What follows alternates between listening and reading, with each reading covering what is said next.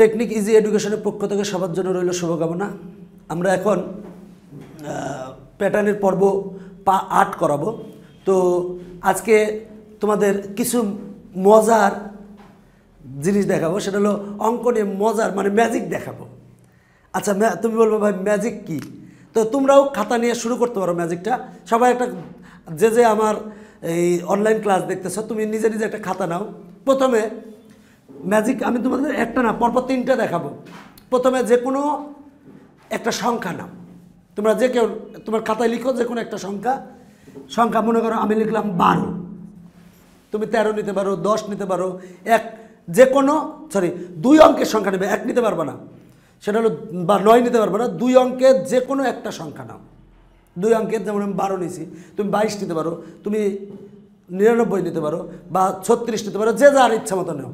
এখন এই সংখ্যাটার উল্টায় দাও বা বিপরীতকরণ করো। সেটা হলো উল্টায় দিলে কি মানে শেষেরটা আগে প্রথমটা পরে। 21 লিখছো সবাই, এবার বিপরীতভাবে লিখছো। এবার যোগ করো সংখ্যাটা। দেখো যদি যোগ করি 2 আর 1 যোগ করলে কত হয়? 33। 1 আর 2 যোগ করলে হয় 2 আর 1 যোগ করলে 3 হয়, 1 আর 2 যোগ করলে হয় 3, মানে 33। দেখো তোমার যা আসে তুমি লিখো যোগ করে। এরপরে এই সংখ্যাটারে তুমি 11টার দ্বারা ভাগ দাও। সেটা হলো 11 দ্বারা ভাগ দাও। দেখো 11 দ্বারা যদি ভাগ দিই আমরা 3 11 33 আসে। দেখো ভাগ শেষ কিন্তু 0 আসছে। এটাই হচ্ছে জাদু, যে তুমি দেখো তোমারও কিন্তু ভাগশেষ 0 আসছে, যেটাই তুমি নাও ভাগশেষ 0 আসবে। এটা হলো জাদু। সেটা হলো আবার বলছি, সেটা হলো 2 অঙ্কের যে কোনো একটা যদি সংখ্যা নাও, এবার এই সংখ্যাটারে তুমি উল্টায় দাও, বিপরীতকরণ করো। এবার 2টা যদি যোগ করো, যোগ করার পরে যা আসে তাকে যদি তুমি 11 দ্বারা ভাগ দাও, তাহলে ভাগশেষ 0 আসে। কি মজার জাদু না? আরেকটা জাদু দেখতে চাও? আসো আরেকটা জাদু দেখাই। এবার তুমি 2 অঙ্কের আরেকটা সংখ্যা নাও, যে কোনো সংখ্যা, সে যেটাই হোক। আমি মনে করো নিলাম হচ্ছে, আমি নিচ্ছি হচ্ছে 15, তুমি 18 নিতে পারো, 22 নিতে পারো, যা ইচ্ছা নিতে পারো। তো এবার সংখ্যাটা তুমি বিপরীতকরণ করো। তো বিপরীতকরণ করলে আমরা কি আসে দেখো 51 আসে। বিপরীতকরণ করার পরে এই সংখ্যাটা, যে সংখ্যাটা বড় সেই সংখ্যাটার থেকে ছোট সংখ্যাটা বিয়োগ করো। দেখো বড় সংখ্যা হচ্ছে 51 আর ছোট সংখ্যা হলো 15, বিয়োগ করো। বিয়োগ করলে যে ব্যাপারটা আসে সেটা হলো যে বিয়োগ করলে আসে হচ্ছে 11 থেকে 5 বাদ দিলে আসে হলো 11 থেকে 5 বাদ দিলে আসে 6, আর এখানে 1 আসে, তাহলে হচ্ছে 2 36 আসে। হয়েছে? তুমি 36 আসে। এবার একে 9 দ্বারা ভাগ দাও। তুমিও দাও 9 দ্বারা ভাগ দিয়ে দেখো, 9 দ্বারা ভাগ দিলে আসে 4 9 36। দেখো ভাগশেষ 0 আসে। তুমি যে সংখ্যায় নাও তোমার ভাগশেষ কিন্তু 0 আসবে। এটা হচ্ছে মজার ব্যাপার, এটা যে 2 অঙ্কের যে কোনো একটা সংখ্যা নাও, সংখ্যাটারে বিপরীতকরণ করো, মানে উল্টায় দাও। উল্টায় দিলে মানে শেষেরটা আগে লিখো, প্রথমটা শেষে লিখো। এবার বড় সংখ্যার থেকে ছোট সংখ্যা বিয়োগ করো। বিয়োগ করার পরে যেটা আসবে তাকে 9 দ্বারা ভাগ দাও। ভাগ দিলে দেখো ভাগশেষ 0 আসে। এই ক্ষেত্রটা যে কোনো অঙ্কের ক্ষেত্রেই ঘটে। কিন্তু অনেকে আছে অনেক বেশি ট্যালেন্ট, তো অনেকে নেয় কিন্তু যে ভাইয়া আমি তো একটা সংখ্যা নিছি যেটা হয় না, এরকম অনেকেই বলে। হবে না এরকম ক্ষেত্রে যে তুমি যদি একই সংখ্যা 2 বার নাও, সেক্ষেত্রে হবে না, হবে ভাগশেষ 0 আসবে। অনেকেই দেখা যাচ্ছে যে ভাইয়া আমি 22 নিয়েছি।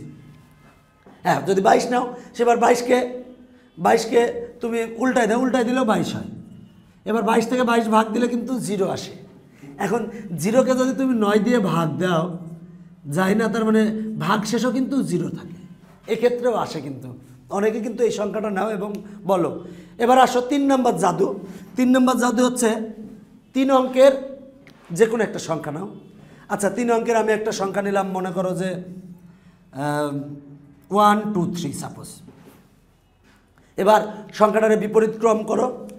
তো বিপরীত ক্রম করলেও হয় কত বলো তো দেখি। বিপরীত শেষেরটা আগে লিখলাম, তারপরে 2, তারপরে 1। এবার বড় সংখ্যাটার থেকে ছোট সংখ্যাটা বিয়োগ দাও। বড় সংখ্যাটা থেকে ছোট সংখ্যা, বড় সংখ্যা হলো 3 2 1 আর ছোট সংখ্যা হলো 1 2 3।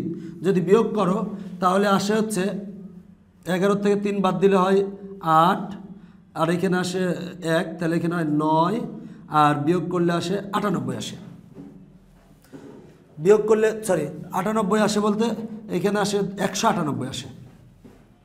বিয়োগ করার পরে এখন তুমি সংখ্যাটারে 99 দ্বারা ভাগ করো। দেখো 99 দ্বারা যদি আমি ভাগ করি, 99 দ্বারা ভাগ করো, 99 দিয়ে ভাগ দিলে 2, 198 হয়। 198 মানে ভাগশেষ 0 আসে। দেখো এটাও কিন্তু একটা জাদু।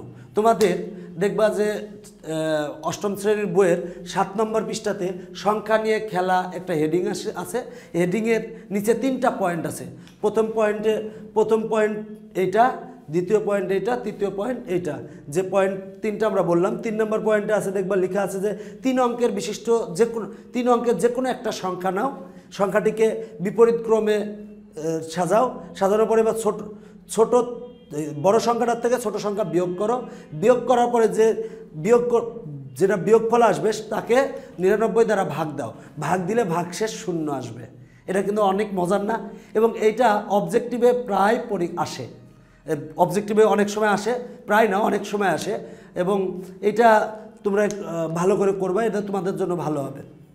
এখন এই পাশে যে সূত্র লেখা আছে, এই সূত্রটা কোথা থেকে আসছে? এইটা এই সূত্রটা আমরা এই সূত্র বের করার জন্য, এই বীজগাণিতিক যে সূত্র পেয়েছি, এই সূত্রটার জন্য একটা সূত্র আছে। সেটা হলো যে কোনো অঙ্কের জ্যামিতিক প্যাটার্ন বা প্যাটার্নের সূত্র বের করার নিয়ম হচ্ছে যে পার্থক্য গুণ ক, পার্থক্য গুণ ক প্লাস প্রথম সংখ্যা বিয়োগ পার্থক্য। দেখো সেটা হলো যে কোনো অঙ্কের বীজগাণিতিক সূত্রের, এই যে বীজগাণিতিক প্যাটার্ন বা জ্যামিতিক প্যাটার্নের বা যে কোনো প্যাটার্নের তুমি যদি বীজগাণিতিক যে সূত্রটা আছে সেটা যদি বের করতে চাও, সেই সূত্র বের করার সূত্র হচ্ছে যে পার্থক্য গুণ ক যোগ প্রথম সংখ্যা বিয়োগ পার্থক্য। আচ্ছা, প্রথম সংখ্যা বিয়োগ পার্থক্য দেখি আমরা প্রথমটা বের করতে পারি নাকি। দেখো সেটা হলো পার্থক্য বলতে দেখো 4 7 10 13, পার্থক্যটা বলতে পাশাপাশি দুটি সংখ্যার পার্থক্য। তাহলে এটার থেকে এটা বাদ দিলে হয় কত? সেটা হলো 7 থেকে যদি 4 বাদ দিই সেক্ষেত্রে আমার আসে 3, আর ক যোগ প্রথম সংখ্যা, দেখো প্রথম সংখ্যা হচ্ছে 4 বিয়োগ পার্থক্য কত? দেখো পার্থক্য হচ্ছে 4 থেকে 3 বাদ দিলে পার্থক্য হচ্ছে 3, তার মানে 3। দেখো সূত্র আসে 3 ক, 4 থেকে 1 বাদ দিলে 3 আসে। দেখো সূত্র পেয়ে গেছি।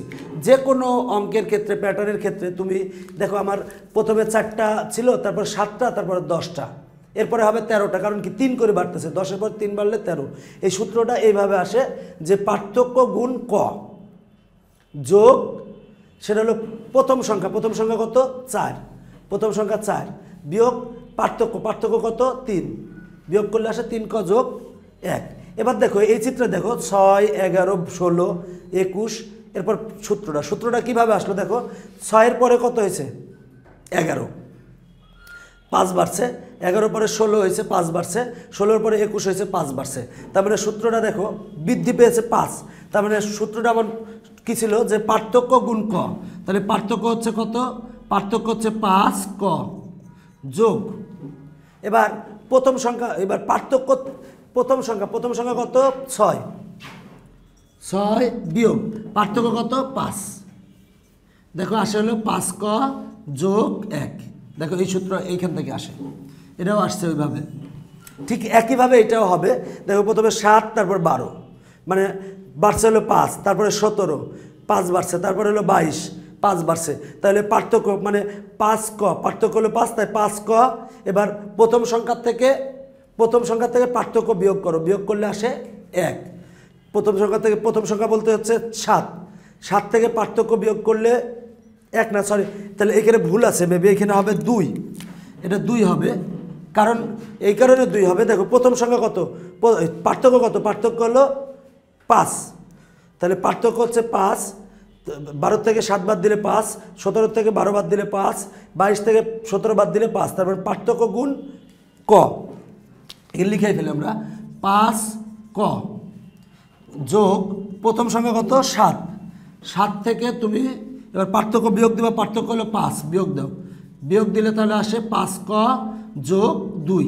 এই ভুলটা আসলে আমি বই দেখে যখন তুলেছিলাম তখন ভুলটা ছিল, বইয়ে মেবি ভুল না, আমি তুলায় ভুল ছিল, সুতরাং এই ভুলটা ছিল।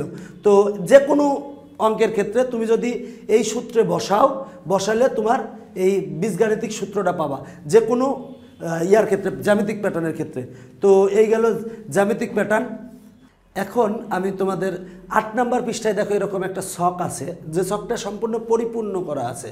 এই ছকটার থেকে অবজেক্টিভ প্রায় আসে, যে জন্য অবজেক্টিভগুলা অবশ্যই তোমাদের করা উচিত এবং জানা উচিত এবং বোঝা উচিত। এই ছকটা কিন্তু বোঝার অনেক কিছু আছে, কিন্তু ছকটা কিন্তু পূরণ করা আছে। আমি জাস্ট তোমাদের শিখাবো যে কীভাবে এটা পূরণ করতে হয়, বা অবজেক্টিভ আসলে দেখা যাচ্ছে এখানে দেখো এগুলো, এটা ক্রমিক নাম্বার, এটা রাশি, মানে বীজগাণিতীয় রাশি যে সূত্রটা আছে সেই রাশি আমরা ব্যবহার করছি। আর এখানে আছে প্রথম, দ্বিতীয়, তৃতীয়, চতুর্থ, পঞ্চম, দশম, 100তম। আর এখানে আছে, এখানে লিখছি পদ, এগুলো পদ, এগুলো হচ্ছে পদ। আর এটা হলো রাশি, মানে বীজগাণিতীয় যে রাশি বা সূত্র, ক্রমিক ন। এখন যে ব্যাপারটা বললো এই ঘরে কি হবে, আসলে তুমিও বুঝবা যে এই ঘরে আমরা কিভাবে লিখব, কত হবে, কিভাবে এটা পূরণ হলো। দেখো প্রথম মানে 1, তার মানে এই ঘর যদি তুমি পূরণ করতে চাও তাহলে কয়ের মানে এখানে 1 বসাবা, বসালে যা হবে তাই হলো অ্যান্সার। এখন যদি এই ঘর পূরণ করতে চাও তাহলে কি হবে, দেখো এই ঘর কোথায় কোথায় অবস্থিত, এদিকে যাও, এদিকে যদি যাও তাহলে এদিকে কত আছে বলো তো, 2, এদিকে আছে 2, মানে দ্বিতীয় পদ, এটা পদ হচ্ছে দ্বিতীয়, তার মানে কয়ের মান 2, এই সূত্রে বসাইলে যা হবে তাই অ্যান্সার। আমরা একটু বের করার চেষ্টা করি। তাহলে এখানে আমরা কয়ের মান কত বসাবো বলেছি, প্রথম 1 বসাবো, দেখি আমরা বসাই 1, 2 ক যোগ 1, তাহলে 2 ক যোগ 1, কয়ের মান যদি আমরা 1 বসাই, 2 গুণ 1 যোগ 1, তাহলে কত আসে 3, তার মানে এই জায়গায় আসে 3। এবার দেখো তাহলে এইখানে প্রথম, তাহলে এখানে কয়ের মান 1, তাহলে কয়ের মান 1, তাহলে এখানে সূত্রে আমরা কয়ের মান 1 বসাই, তাহলে 3 1 কে 3, আর 1 যোগ করলে হয় 4। খুব মজার না, খুব সহজ জিনিস কিন্তু। একটু দেখো এবার, তাহলে এখানে কয়ের মান কত 1, তাহলে এবার কয়ের মানে আমরা এখানে 1 বসাবো, তাহলে 1 কয়ের মান যদি আমি 1 বসাই তাহলে 1 স্কোয়ার মাইনাস 1, তাহলে আসে কত, 1 স্কোয়ার মানে 1 থেকে 1 বাদ দিলে কত হয় 0, তার মানে 0 হবে। তাহলে এই বরাবর কয়ের মান এটা কত, এখানে কয়ের মান হচ্ছে 1, তাহলে কয়ের মানে 1 বসাবো, 1 বসালে 4 আর 1 গুণ করলে 4, আর 3 যোগ করলে হয় 7। একইভাবে পুরো ঘরটা পূরণ করতে হবে। আচ্ছা তোমরা নিজেরাই পারবা। দেখো এখানে বলো তো দেখি কয়ের মান কত, কয়ের মান এখানে হচ্ছে 5, দেখো 5, তাহলে আমরা সূত্রে বসাবো কোথায়, দেখো আমার যে জায়গায় আছে এই জায়গায়, এই বরাবর উপরে আর নিচে এদিকে তাকাবো, দেখো উপরের দিকে কয়ের মান 5, আর এই সূত্র আছে, তাহলে কয়ের মান আমরা 5 বসাবো, তাহলে 5 যদি বসাই কয়ের মান, তাহলে 3 5 15, আর 1 যদি যোগ করি 15 আর 1 যোগ করলে হয় 16। এবার আসো, সেটা হলো যে এই ঘরে কয়ের মান কত হবে, তাহলে চতুর্থ, তারপরে কয়ের মান 4, তাহলে কয়ের মান এখানে বসাবো, 3 4 12, আর 1 যোগ করলে হয় 13। এইখানে দেখো এখানে কয়ের মান কত 3, তিন ঘরে তৃতীয়, তার মানে কয়ের মান 3 এখানে বসাও, 3 4 12, আর 3 যোগ করলে হয় 15। এইখানে যদি বলো তাহলে কি হবে, দেখো কয়ের মান এখানে কত উপরে 10 পদ, কত দশম মানে 10, তাহলে এই বরাবর কয়ের মান 10 বসাবো, 10 দুগুণে 20, আর 1 যোগ করলে হয় 21। এইখানে যদি বলে এখানে দেখো কিন্তু ফাঁকা আছে, কারণ কি 6 থেকে 9 পদ, এটা ফাঁকা রাখছে যে এটা করা লাগবে না, এই জন্য এটা ফাঁকা কিন্তু। আচ্ছা আমরা যদি এই পদ বের করতে চাই, তারপরে কয়ের মান কত 100, তার মানে কয়ের মান আমরা 100 বসাবো, এখানে 100কে 2 দ্বারা গুণ করলে হয় 200, আর 1 যোগ করলে হয় 201।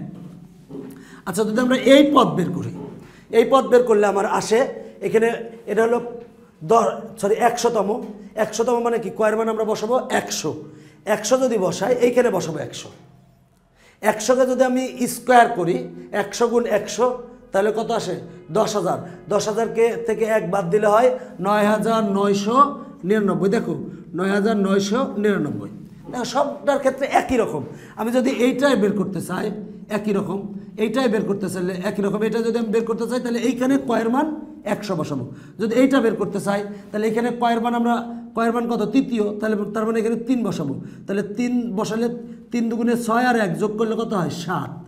এখানে যদি বসাই তাহলে কয়ের মান দ্বিতীয়, তাহলে কয়ের মান 2, 2 দুগুণে 4 আর 1 যোগ করলে হয় 5।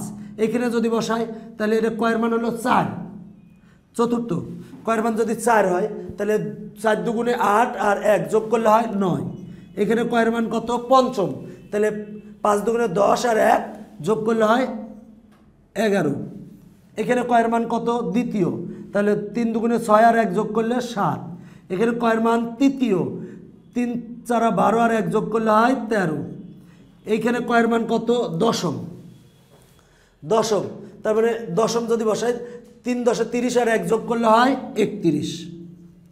একইভাবে বাকিটা তোমরা পূরণ করবে, পূরণ করলে পারবে ইনশাল্লাহ।